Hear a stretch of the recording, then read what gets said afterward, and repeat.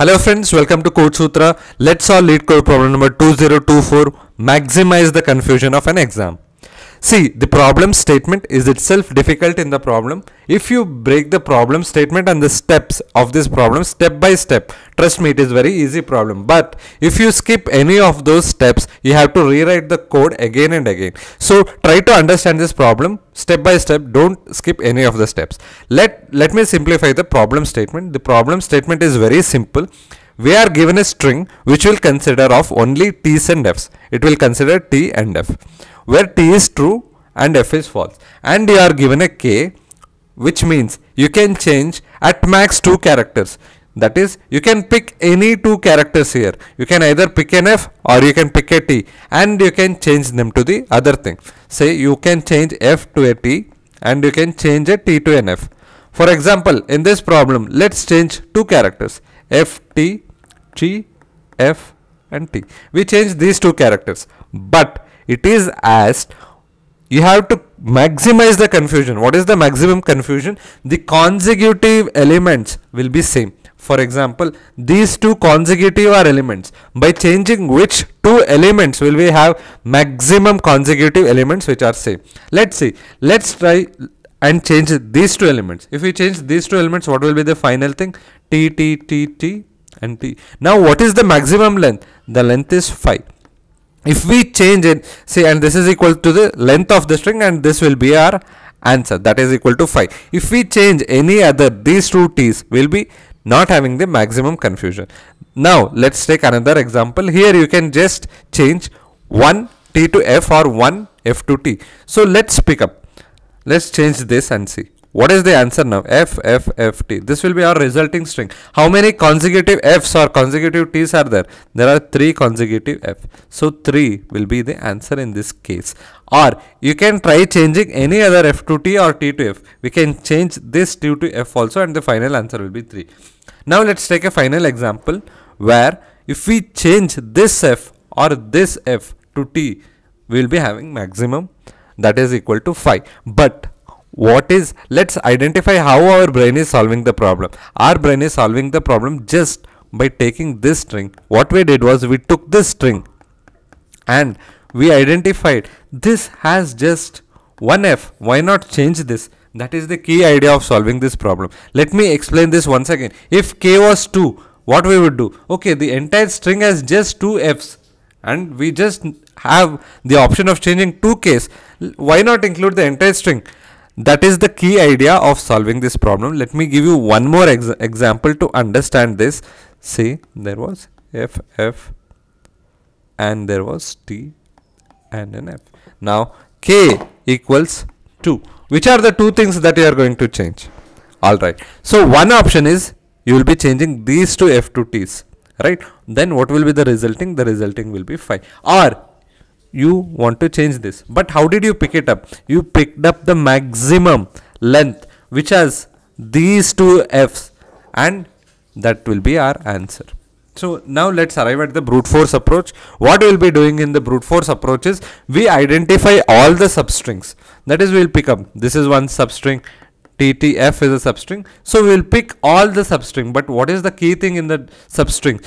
Say for example, if we pick this substring, what is the thing is the minimum of the count of f's or the count of t's have to be less than or equal to k, right? So here the minimum, the number of t's is equal to 4 and the number of f's is equal to 1. What is the minimum of this? The minimum of this is just 1, and we are allowed to change one of them.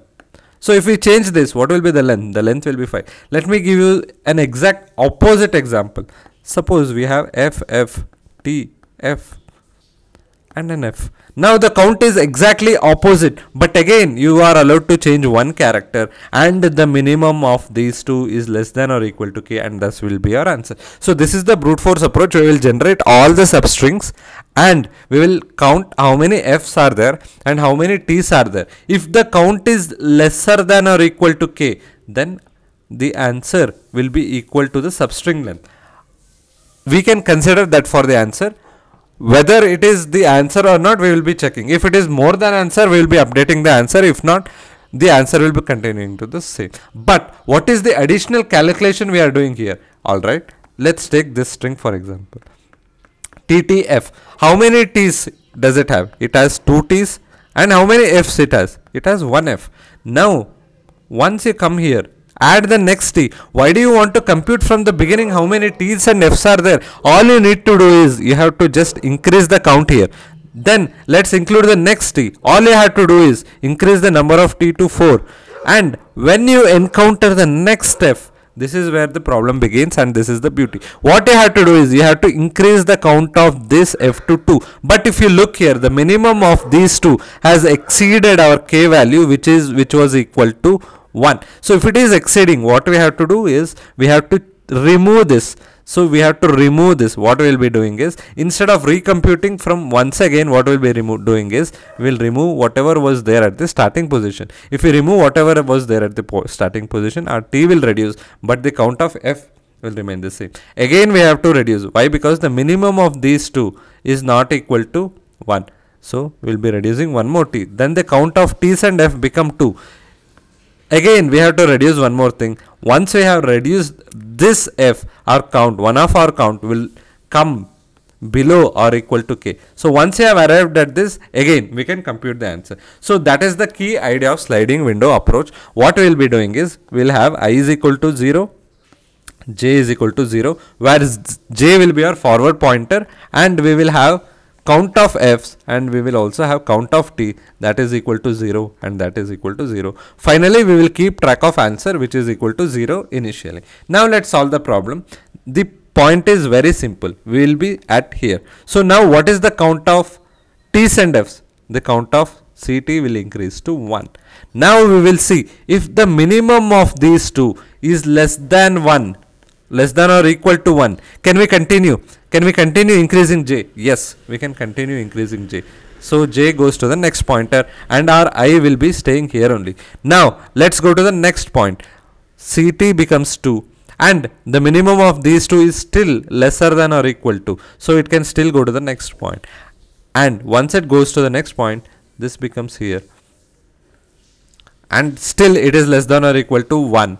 So we can recompute the answer. What is the recomputed answer here? The recomputed answer is 3 at this stage. Even if we go to further next, again CT is equal to 3, and we have minimum 1, that is keeping track of. Even if we go next, that is when the things change, where this will become 2 and this will become 3. Now we have to change the I pointer to till to this point. By deleting that, what we will be doing? We will be decreasing the count of that particular character. That is, T will also decrease to 1 and F will also reduce to 1. So let's dive at the algorithm here. What is the pseudocode? The pseudocode is, we will have count of F is equal to 0 and count of T is equal to 0, and initially both the pointers are at the same thing. I is equal to 0, J is equal to 0, and our answer initially will be 0. Now we will just be moving the right pointer. What is the condition to move the right pointer? Is that until we'll be definitely moving the right pointer, but even before that we have to make sure that the minimum of these two counts is less than K, right? If the count is greater than K, what we will be doing? We will be deleting the first character, that is whichever character was at I, we will be deleting that and we will be reducing the count of that, and we will be increasing I plus plus. So this is for deletion and this is for addition. What we are doing is, if it is F, we will increase the count of F. If it is T, we will increase the count. So this is for addition and this is for deletion, and you need not delete every time. You have to delete only when the minimum of these two is exceeding K. Only then we will be deleting the count, and we are computing the answer here. At every stage, if our existing answer is lesser than this, we will be updating the answer. If not, we will be continuing with the answer. That is what this statement is doing. Finally, we will be returning the answer. So this may be an overwhelming problem, but see, there are many LeetCode problems that are very similar to these problems. These problems vary from very easy level to hard level, but do try solving this problem because they have a very similar approach. And if you are able to solve these three problems, that is this problem and this was yesterday's problem, if you are able to solve these two problems, trust me, you will easily arrive at this solution. And we have a dedicated Telegram group. just to discuss these problems and algorithms. I have mentioned the link in the description. Do consider joining the Telegram group. Finally, we have the code. See, writing the code is the easiest part. Once you have understood the algorithm, this is the easiest part. So always try to come up with the solution first and then write it on a piece of paper. So now it's very easy. Whatever was in the pseudocode, countf, count t, I, j, answer is equal to 0, and we are moving the right pointer here. Here we are adding, and here we are deleting, and here we are just computing. There are only 3 stages of this answer. Finally, we will be returning the answer. Thank you for watching the video. Please do like, share and subscribe.